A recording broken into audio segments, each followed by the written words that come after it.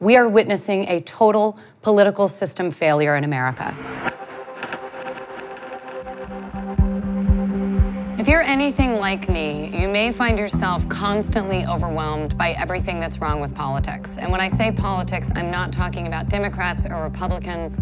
I'm talking about the flaws that exist in our political system, regardless of which party is in power. And I know it's hard to talk about politics these days, but look, the government is ours. We pay for it, so it needs to work for us. And right now it doesn't, and I mean it really doesn't. So what's going on here? Is it Russian meddling in social media? Is it him? Is it her? No. Those two were the least popular presidential candidates since they began keeping track of such things. Only 4% of Americans have a great deal of confidence in Congress now. Just 4%. America is no longer even considered a full democracy. We are witnessing a total political system failure in America, which is the complete opposite of what our nation's founders had in mind. So I'm going to show you 3 lines that show what's causing this failure, how we can fix it, and what you can do about it. So here's your first line. What I want you to do is take any issue you really care about and picture it on this line. This line comes from a Princeton University study that shows how public opinion influences the laws that Congress does or doesn't pass. They looked at 1,800 public opinion polls over a 20-year period, and we took their data and plotted it in this chart. See this horizontal line? That shows public support for a law amongst average Americans. This vertical line? That shows the likelihood of the public support leading to the passage of a law. When you plot it for the average American, you get a line that looks like this. There's your issue sitting on that line. If there is 0 support for a law, there's about a 30% chance that Congress is going to pass it. And if there is 100% support for something, the most popular thing ever,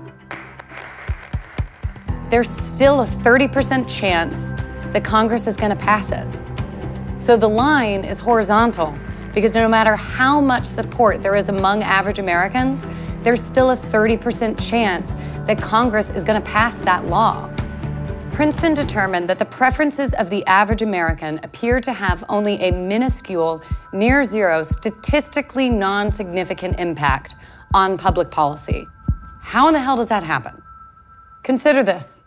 Politicians are spending up to 70% of their time raising funds for re-election after they get into office. Why?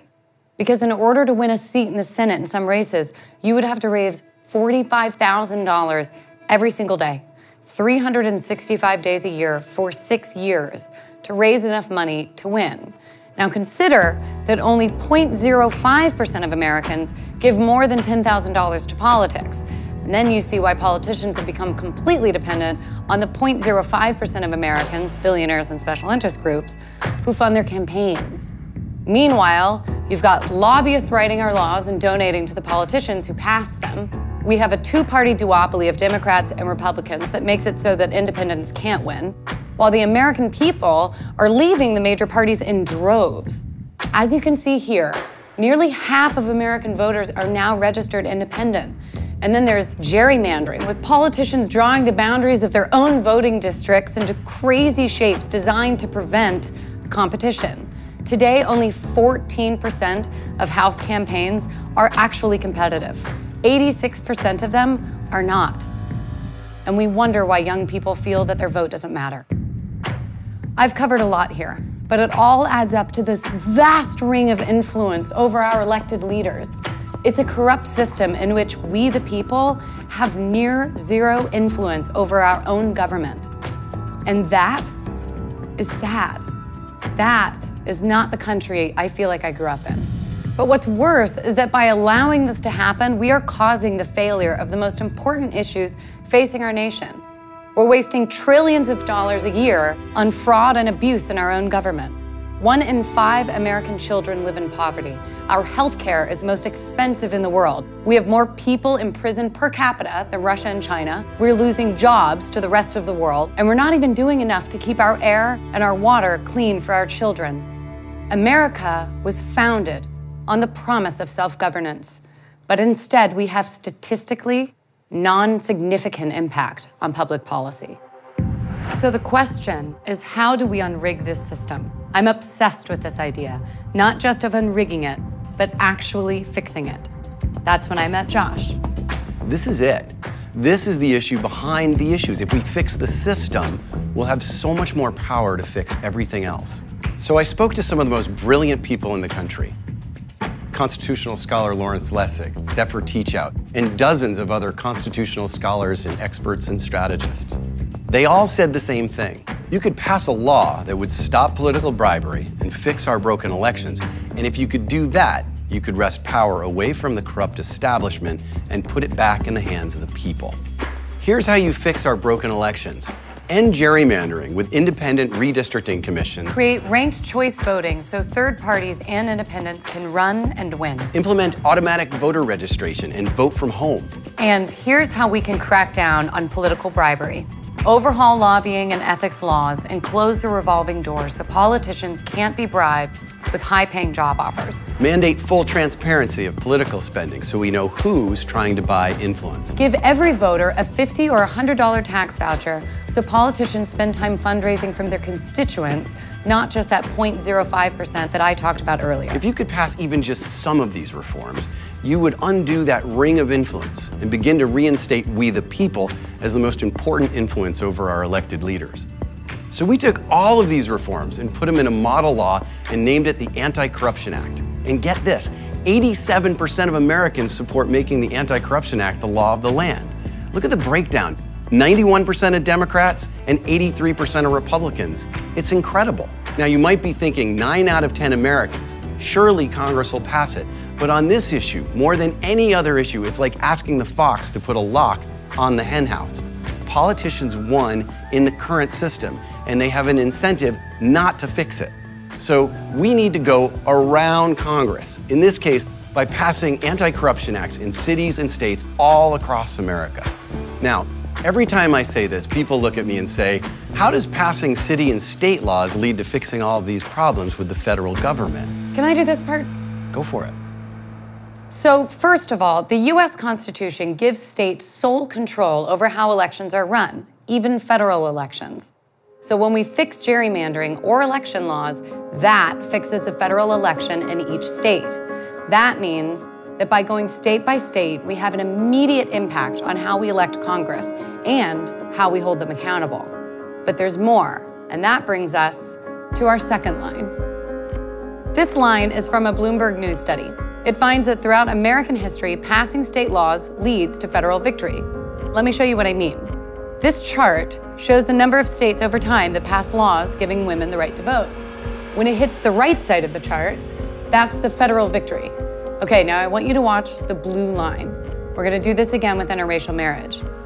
There were a few states in the Northeast that made it legal decades ago, and centuries go by, and we hit this blue line where all of a sudden there's a rush of activity, which leads pretty quickly to federal passage. So here we are again with same-sex marriage. One state, Massachusetts, for many years. A couple decades later, we hit that blue line, a jump in state activity and federal passage. This isn't about these issues. This is about a winning political strategy. The crucial finding in the Bloomberg study is that a key event, often a court decision or a grassroots campaign reaching maturity, triggers a rush of state activity that ultimately leads to a change in federal law. So fixing this problem is possible, but how do we create our trigger moment for this issue? Well, the grassroots campaign from the study, that's RepresentUs. We're bringing conservatives and progressives together to pass anti-corruption laws all across America, using 3 strategic innovations: right-left coalitions, calling out corruption, and building a movement, a big movement. And I'm gonna break them down for you. Can I do this part? No. First, right-left. This is how people self-identify in America. This isn't party identification. This is how you feel politically. And as you can see, it's 25% liberal, 36% conservative, and 34% moderate. But for the past 40 years on the reforms I've outlined, it's liberals speaking to liberals using liberal language with liberal messengers, liberal. I just had to say that one more time. And you're just not gonna change the political power structure of America with 25% of the people. Fixing corruption requires that we enlist all Americans, liberal, conservatives, and moderates who, as we've shown, overwhelmingly support reform. Number 2, corruption. When we talk about money in politics, gerrymandering, democracy, campaign finance reform, most people just tune out, but people are fired up about corruption. And number 3, we must build a movement, a big movement comprised of all kinds of people from all across America fighting to pass anti-corruption laws, and then make sure they are implemented and protected. So again, liberals and conservatives working together, corruption, and build a movement. This is the foundation of Represent Us. We believe the government should work for every American, not just a handful of billionaires and special interests. But it's not just an idea. In a few years, we've already racked up 85 wins all across the country. And if we can get those 85 wins to 850 wins, we can fix our corrupt political system, save America, and get to work on fixing everything else that's broken in our country.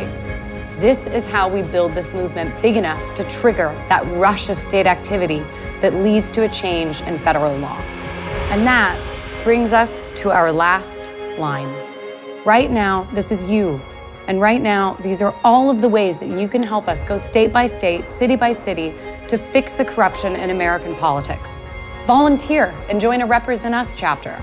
Or, if that's not your thing, join the Commonwealth to make a monthly donation in support of someone who does volunteer. 100% of your money goes straight to passing these laws, not to overhead or our expenses. Every voice matters. Your voice matters. If you do nothing, nothing changes. But if we all do a little, we can win together. So the only question left is this: will you cross that line? Join us at represent.us.